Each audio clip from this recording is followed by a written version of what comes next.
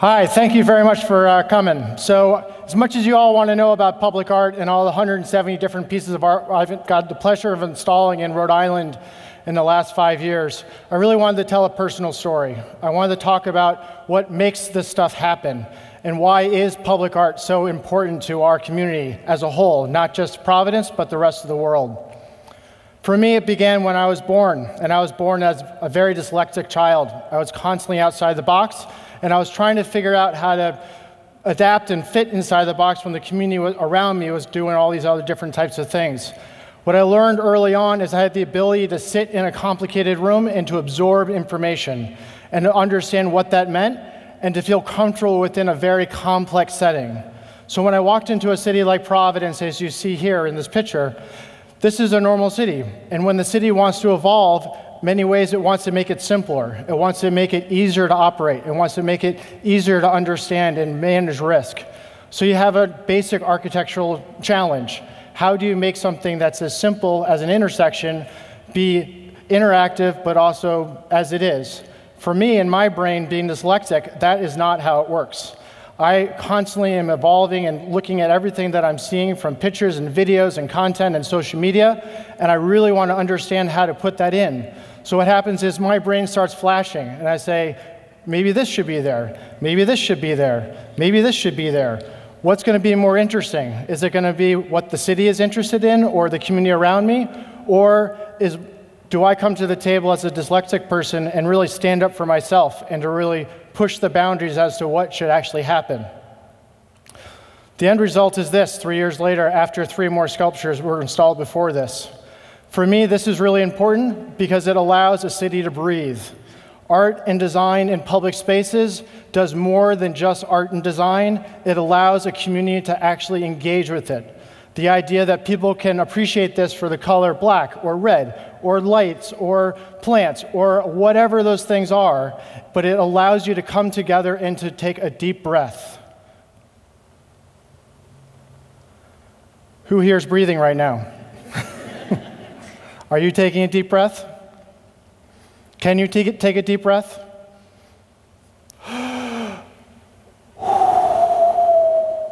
right, your turn.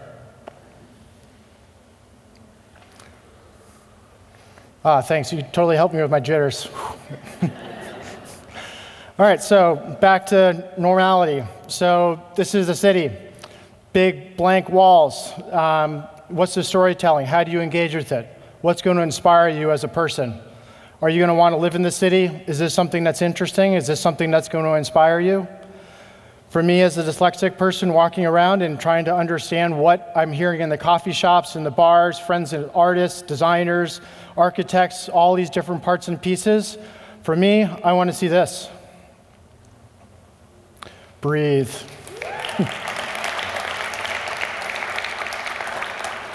This took over 10 years of work.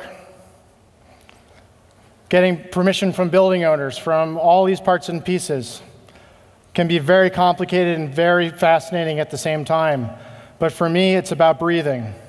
It's about engaging with your community, taking renderings and drawings and meeting with people, and not just politicians and city officials, but also youth, people on the corner, the homeless person in the alleyway, the person in the church, going to community meetings.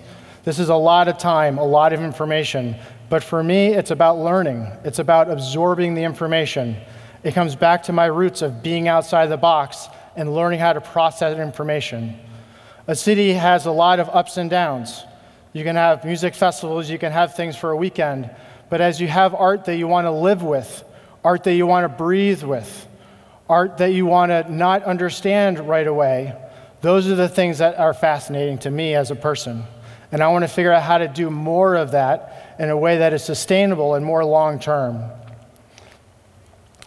So this was another project that we were the next level of engagement, sort of an example of what could happen. Is this interesting? Or is that interesting? Black and white, color, monotone, human figures, abstract art, maybe you combine them.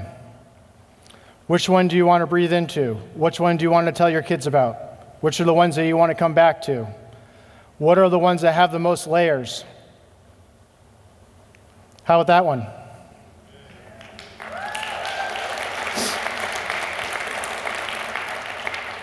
I'm guessing you're clapping, you like that.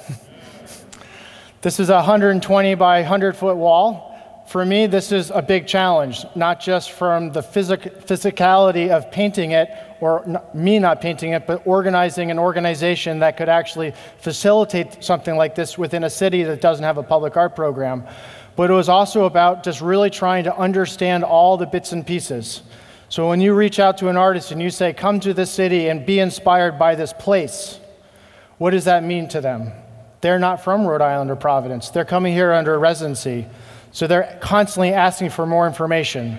They want to learn more about the space, and it's on us as an organization and as a community to share that information, to breathe into it, to take the time it needs to really understand what all of that's going to come together for that person that's only going to be here for 10 days to paint this mural. So you can go big, and that can be fascinating, but it doesn't mean you're in the neighborhoods. It doesn't mean that you're in the spaces that are even more complicated. And for me, that's even more interesting. It's really understanding how youth come together, how communities come together with parents and kids. This is another side project trying to go into the public school system. As you can see, this is a part of a local public high school, classical. And as you can see, they actually painted the windows gray. This is actually the art room. It took over 4 years of working with the schools, not just the school principals and the school districts, but also the teachers and the youth and everyone involved, and trying to understand how do we make the walls of the schools tell stories? How are those different layers that could bring all those pieces together? And why does it have to be something that's more conventional like you'd find in a textbook? What if it's this? What if it's an idea of razzle-dazzle? This is an actual ship from the Navy. This is when the military came to the creative sector and say, help us solve a problem. How can our ships go to Europe to help the Europeans, but also not get picked off by U-boats? Is there a way that you can look at the side of a vessel and not know where the bow or the stern or the middle of the boat is? Could graphic design do that? Could art history do that? Could color do that? Imagine if you apply it to a public space. Now, as a teacher that has a curriculum with them and they want to teach their youth or the community or the parents or the people in the neighborhood about razzle-dazzle, instead of going to a museum somewhere else, you walk outside and you look at your own building. How's that going to inspire people? How's that going to bring people together, and what are those opportunities? What if that could change the world in a more simple way and going macro and micro at the same time? For me, that is fascinating, and I want to learn how to do that.